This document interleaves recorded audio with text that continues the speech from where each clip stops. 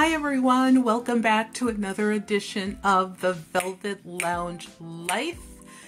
Yes, I have been a little bit busy.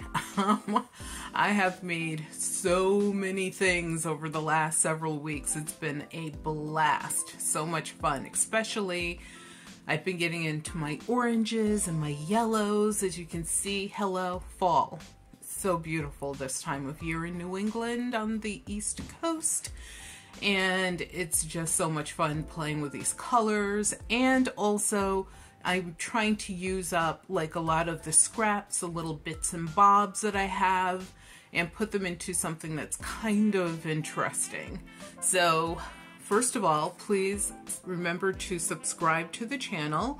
All you have to do is press the subscribe button. It is 100% free all of the time on this channel.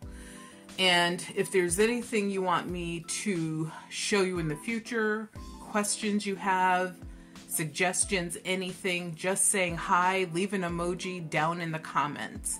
So let's get started. So what I have here is a collection of really a lot of different things. I have everything from pockets to band combinations to tags, as you can see, little specimens, etc. So I will briefly try to, talk about how I made these and what I made them out of. So as you guys know, I like to recycle. So I like to use things that already exist versus buying something brand new and try to make it old.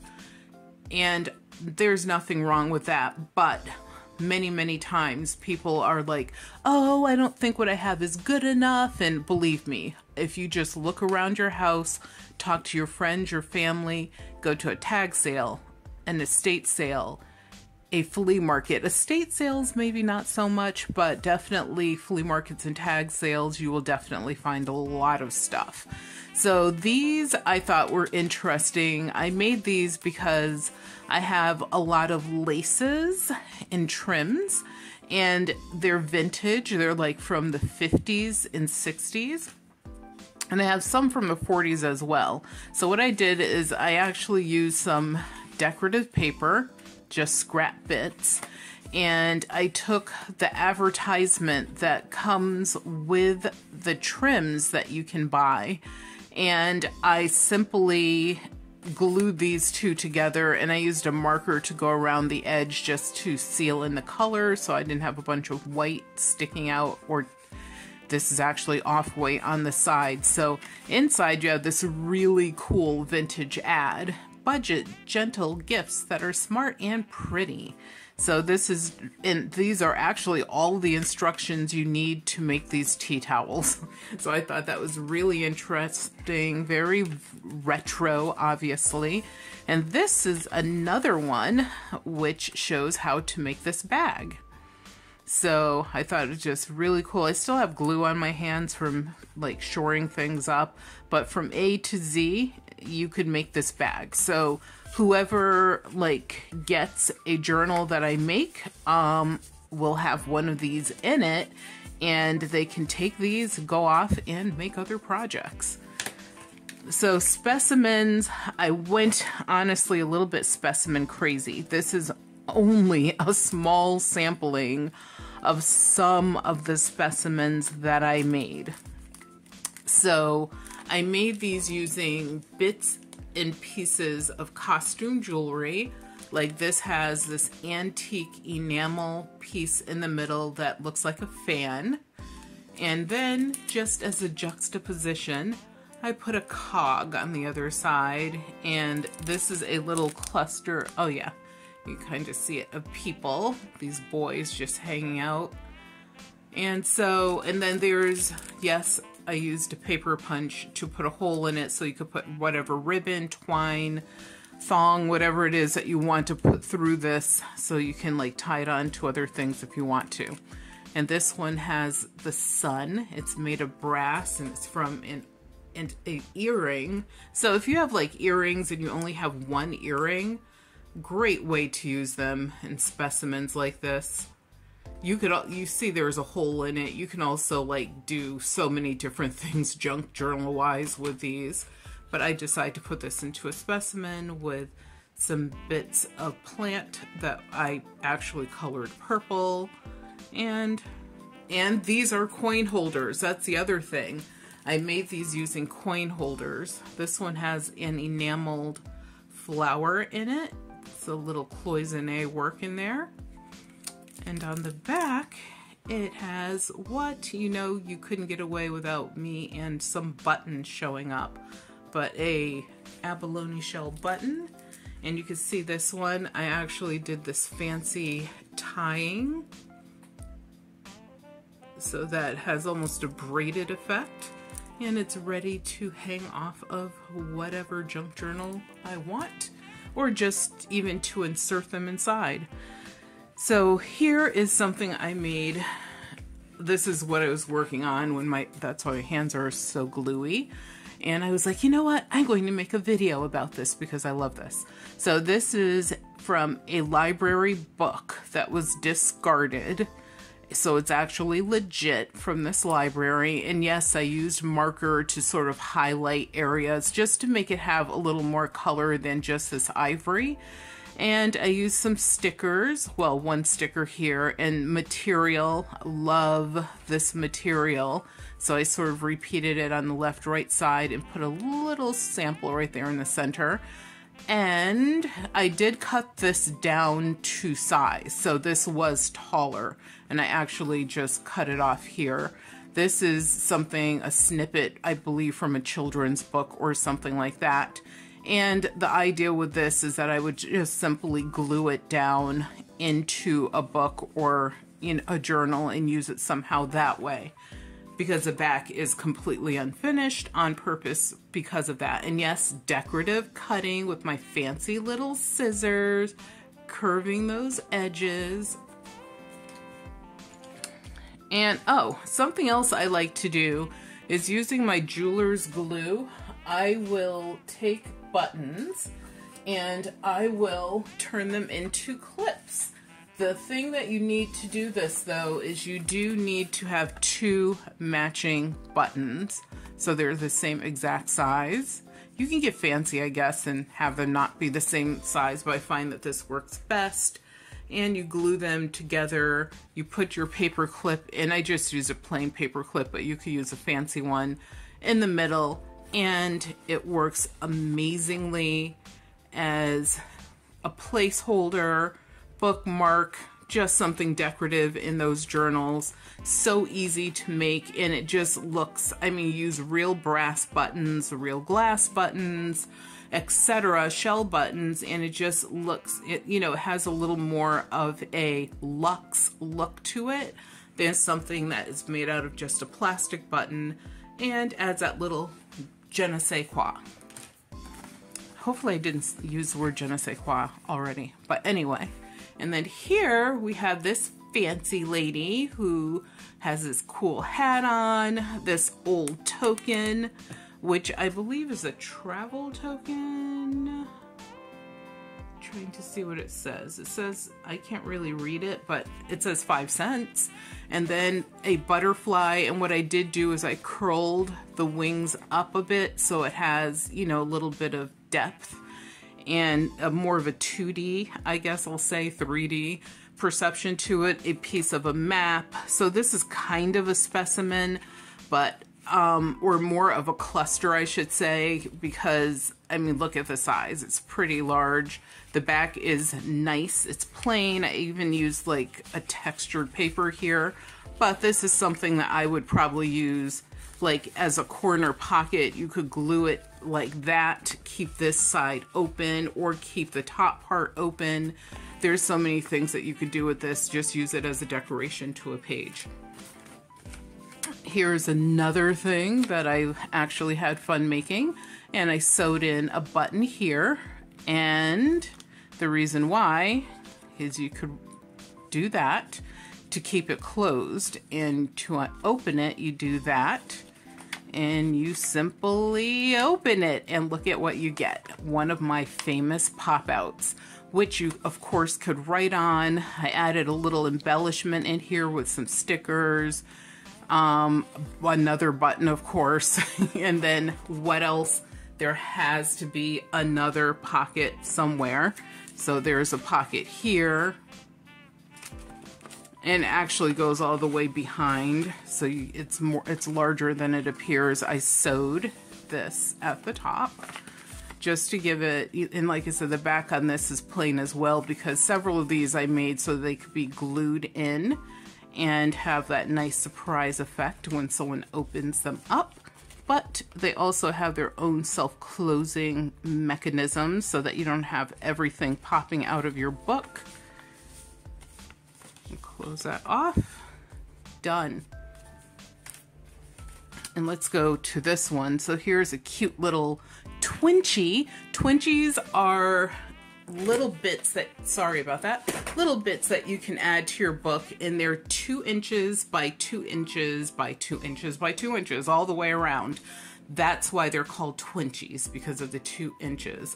I learned this from, oh gosh, apologies. I'm going to try to remember to mention you in the description and the comments area of this video, but it's from a Facebook page, and this wonderful lady who does, she doesn't just do it herself, there's other people that do it too, but she is definitely the most active as far as giving us challenges, and that's how I learned some new things as far as creating some of the things that I create. But here you unwind this, and this is a Twinchie on steroids. Most Twinchies are, let me see if I have an example, something like this. There's nothing that's, you know, it's just usually pretty flat. It might have like some 3D things on it, etc. But the reason that this one is sort of on steroids is, yes, it has an accordion notebook behind it. So it's a tiny little area where you can keep your little notes and extra secrets. And this is something, of course, you could glue in, or you could just place it in the book the way it is. This is, oh, a great resource, you guys, for your junk journals. Miniature railroad display pieces. So people who have railroad track, like those big game things, and they take up a room and they have them, you know, railroad tracks, and they have the train on it doing its thing. Sometimes they put them out around the holidays. Some hobbyists have them out 24 hours a day, every single day, 365 days a year. But they have the teeny tiny people and little tiny signs and other things that make a town, a city, a country, whatever. And they have amazing little signs. That is where this came from. I actually have a bag that has all sorts of little people, animal signs, etc. in it, and I actually did have to like break pieces off of it so that I could just get the flat sign to put on there. But that's a great resource for junk journaling as well, because they're small, they're flat, and they don't take up a lot of room. So to close this off, same thing, just wind it around, done. Tiki time. Oh, I have to show you this one. This is a fave. So this one I had a bunch of fun making. I had to be very careful cutting out the clown, which actually came from a vintage Halloween card. So this broom, all these details I had to cut out by hand. And I found this weird looking bug that came from a card, a bunch of cards that were given to me by Julia, and I love the bug cards that she gave me. So I actually cut out one of the bugs because, hello, the color works. Some creepy eyes. This actually came from a playbill that was from Broadway, a play that was there, and I actually enhanced the eyes just to make them a bit more creepy. Pieces of lace. This is actually a lace sticker. This is some textured material from Julia as well. Fancy scissor cuts. This is something you obviously would, you know, tape into a page. You can actually tape it in so that it is a pocket, whether it be a full pocket, corner pocket. Use your imagination. This one I had a lot of fun with as well, because look at the colors, and the texture of this is so cool that it almost looks textured even though it's a page from a book. And the book was about antiques and collectibles. This is a spice tin cover. It's half of it. The other half is on this side because I did a semi-fold for it so that I could create a pocket out of it. So it's actually a pocket, and what I did do is I went around, and you can see I had a thing going with the red thread, and I sewed that just to give it some more depth and texture. Added a couple jewels, a couple of brads, and that's it. This will get, most likely, my thought is I might either sew it into a book using it as one of like the elements in a feature, or I might glue it down completely. But if I do that, then you don't get both decorative sides. So I'm thinking about adding a piece that would be a flap here so that it can be sewn into a book. But we'll see. Lots of journals are being made right now. I'm literally working on 1, 2, 3 journals right now, you guys. It is just such a blast. And so here I have another Twinchie. This one is kind of like, I guess, a cluster Twinchie, I guess I'll call it. This was one of those little tacks that was the dude falling or with his arms up. And what I did have to do is use pliers to take off the pin part of it, the part that sticks into the bulletin board. And I added this grommet here just because I wanted to practice using grommets, and I had some, so I was like, hey, let's see what's up. Antique piece of a tape measure and all the other little accoutrements. This is made of wood, and I just colored it in. Yeah, so it's, you know, also sort of a tag in a way. And, well, oh, here's another one that I think is, oh, I have to show you this one before I show you that one. So this one, super fun, super cool. So turn for fun and stop for none. So I've had this gorgeous girl, which came out of a children's book, a cluster. This is Bakelite. This is some sort of lucite plastic and a metal button. I simply stacked them. And I cut the girl out of a book. This is, I just think it's from a, I think this is from a book, the actual card part of it. And, oh yes it is, it's actually from a book about like spas. And what you do is you can turn her. She turns. So I just thought that was like, you know me, surprise features are always the best. There's a certain way that I made this so that she turns the button. And you could make her turn all the way around, but eventually it will wear out the thread, so I would be careful with that. But on the back, another surprise. There's a ribbon, the word contents, some glass beads, rod beads, which I sewed on here. And yeah, and here, look at the little witches that are up here in the corner. Piece of a leaf. Just go wild with this, you guys. It's just too much fun. And what else can I show you that's super, oh, this one. So this is a Twinchie 2x2x2. This one actually is a little bit longer, as you could see here, than 2 inches. But I did sew around the edges of it, left some, and yes, my famous and lovely embroidery thread, you guys. So much fun, and you could find it for almost nothing.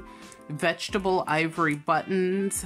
And you open this up, it has a little sentiment hiding in there, cute little squirrel, this little bird, which I think it's supposed to be a cardinal, but it doesn't have the cone on top, so I'm not sure what bird this is. And of course, a lot of greenery leaves that I actually made myself and colored in. And you flip it over. I decided to just put a description of what the buttons are because I plan on making a, oh, and something else I did just to give this more depth is I actually added a little bit of polyfill under this leaf before I glued it down. So it sort of pops up, so it's like, it's definitely 3D. And also I enhanced the leaf by coloring in with a marker like some of the veins in the leaf. So one of the things I plan on doing is making a series of these for my button followers. And this is exactly, it won't look, everyone will be different, but this is the idea, is to create these cards like this. And on the back, it will have a description of what the buttons are and maybe a little bit more information. If you think that's a good idea, let me know in the comments below, especially if you are someone who is interested in finding a different way to display your buttons. So here we have some little collages, and I don't make mine square, rectangle, circular, whatever. I just make them as they are. And these really are just to enhance the pages in a journal, or you can even not just glue these completely in. Obviously, you can turn them into little corner pockets if you wanted to, using stamps. This is actually from my favorite pack of embroidery thread. Little bit of sheet music. These are just like scraps, things that I had, you know, like in their little boxes. And here, a bird that I cut out that I didn't have anything to use it for, so I was like, hey, why not? This is, as you all know, a tag. So this tag is featuring perfumes. Yves Saint Laurent, one of my favorite designers. So that is who I am dedicating this to. And I added I added a zipper because he was a fashion designer. And it says signature scent. And here are some little samples of the scent, a button. This is a blue tag that I went around with some silver metallic permanent marker. The back is still plain, and it is what it is, but it's fun. It has movement, it has noise, sound, and you know I like that. Here I have a corner pocket that I made, and yes, it featured the color yellow in this one. And it's nothing special. It is literally just a corner pocket, but you have where you could store on the back, the front, stick something down the back, stick something down the front. The idea with this one is it will be glued into a book. And this is a knot button. Believe it or not, this is a crazy acrylic button. And I just had this weird, I don't know what this is. It's like for tying gifts or something. And I have like a spool of this. Not a big spool, but I have some that came with a bunch of other stuff. Decided to tie that through. And let me show you some things off of the wall back here. It's going to get messy. Here, this is once again from the Wrights sewing stuff. They have so many trims, ribbons, just so many things for sewing, and they're still around today. They were around in my grandmother's era, and she lived to be almost 100.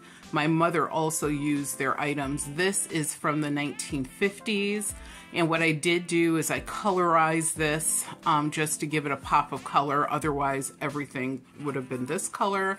And I just glued it in here next to this discarded library book card holder. And this is actually a page from said book. And it says September 29th, 1977. And I was telling you guys about how the insides of discarded books or old books are awesome paper for your journals, because the paper is textured. It usually has a color, sometimes design. Even if it's plain, it's just usually a higher quality paper. And let's see if I have something. I could use this. I made this side into a pocket. So the idea is that this part would be glued down. You would open it up and you have this wonderful surprise, but over here you also have a pocket. Or you could actually just stick it into the book. You could actually tuck this under if you sew in your signatures. You could tuck it under the string or whatever you're using for your sew-in. And so it's something that could come in and out. Lots of options with that. And then here we have another pocket. Yes, I seem to have made several pockets. And this pocket, the pocket is right here in the back. So stick that in there. And it's from a book. It looks like the book The Wild Things, but that's not the book that it's from, I don't think. This is made of wood, this little clock. Some little 3D metallic embellishments, little lace, some brads, obviously lace going all the way around. And I did some sewing on this as well. And these are copper brads, which I thought was cool. Here is another cool little specimen card. or tag. And this one, yes, I went electronic. This is actually from a greeting card. And then this flower, which I just randomly had in my box, I put that on there. Button, this is from an antique book. This card in the back is actually from Buttons.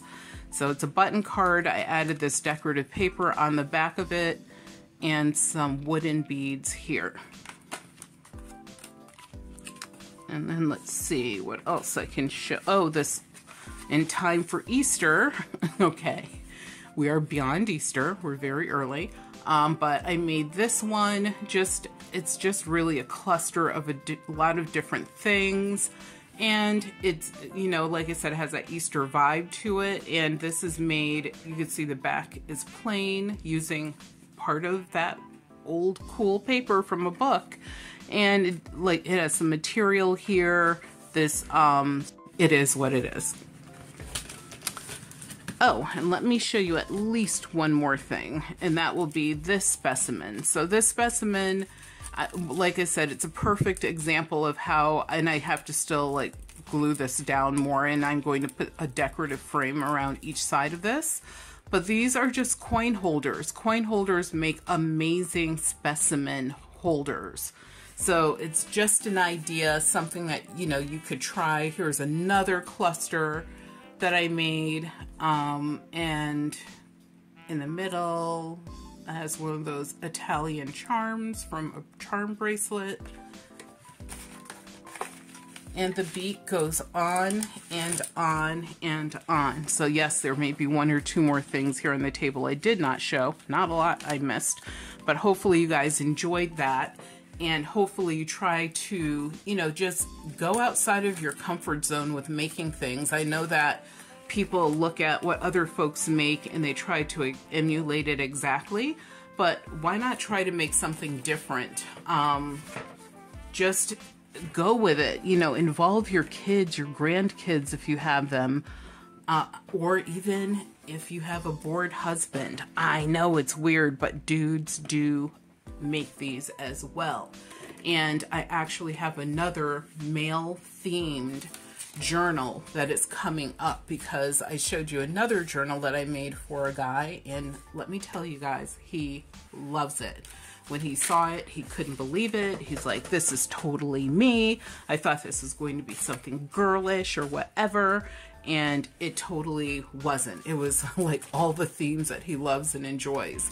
So this is something that could be for anyone. If you have a Boy Scout troop, you know, obviously you would change up the theme a little bit just to make it a little more male, etc. Or maybe you have a male who doesn't mind if it's a bit more feminine. That's fine as well. But thank you guys so much for tuning in to the Velvet Lounge Life. Remember that your health is your wealth, and without your health you have absolutely nothing. So please take care of yourselves. Hit the subscribe button. Please do me that favor. Also leave a comment down below. And if you want to hit that like button, that would be appreciated too. Be well.